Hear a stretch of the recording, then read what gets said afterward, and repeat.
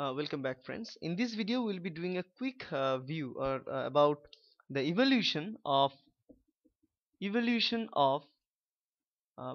bioinformatics tools or sequence alignment tools. Okay. Okay. So for each sequence alignment tool we are having a programming or algorithm uh, to use, right? Because algorithms are the way of how the task is being handled, right? So for example, at the very beginning, at the very end, so old days, we are having dot matrix analysis, right? Dot matrix or dot plot. Now for this dot plot, it is depend upon the pairwise alignment, right? This particular dot plot and pairwise alignment was discovered or invented during 1970s actually. So in 1970s we are having this old days of dot matrix plot using pairwise alignment, and only two sequences are aligned at a time in this particular time.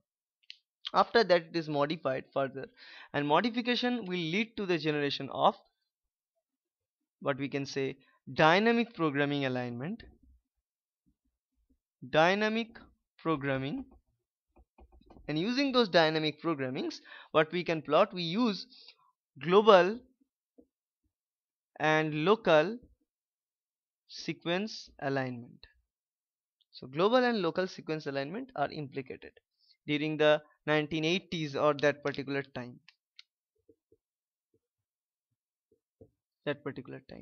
So right after this 1980s or 1985 or something, at those time, this dynamic programming is further modified, because what we need to do, we need to achieve our alignment much more fast, because this alignment that we are talking about, this is also very slow.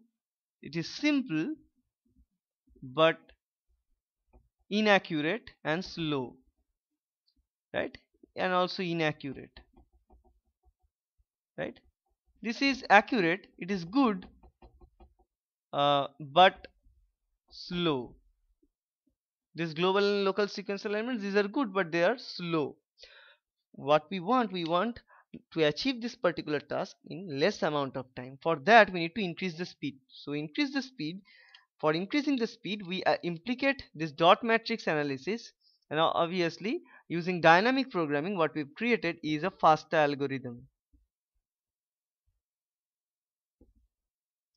Use them to produce the Fasta algorithm. Now this is also using dynamic programming.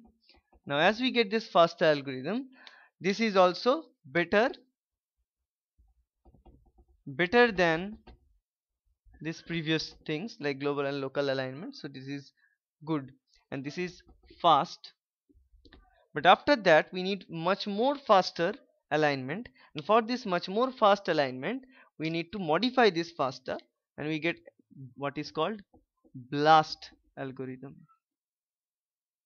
It is called basic local alignment search tool.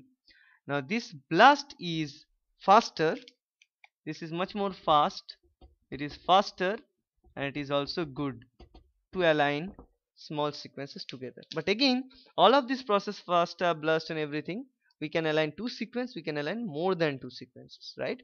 For more than two sequences, for two sequences only we utilize this pairwise alignment. For now more than two sequences, so more than two sequence can be aligned using what is called a different type of alignment technique, which is called progressive alignment.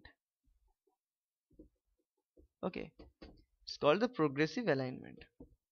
So this is the evolution, and remember this Fasta came at 1985, this particular time. Blast came in 1990s. After 1990s several modification of blast is done, so nowadays we are having the blast as the highest rated and the much more faster, economically viable, and obviously statistically rigor type of analysis tool, right? So that's why we finally get up to this point. So to remove all the confusions that we're creating on your mind, what is pairwise alignment, what is progressive alignment, what is dynamic programming, what is fast, what is blast, what is faster, what is blast, what is global local sequence alignment, everything, every terminology comes into this part, and that's how they have generated. So it's not a branch, the branching not like that, the one point everything arises, which we get sequential events. So from this dot matrix region we are going towards blast, which is the most advanced. So this is the advanced type of sequencing. And for this progressive alignment, we use this progressive alignment to compare more than two sequence. So it is a part of multiple sequence alignment tool. So there stands all of these terminologies to get rid of your confusion, right? So this is all about uh, the evolution of sequence alignment tools and also bioinformatics tools, and I hope that's helpful. Thank you.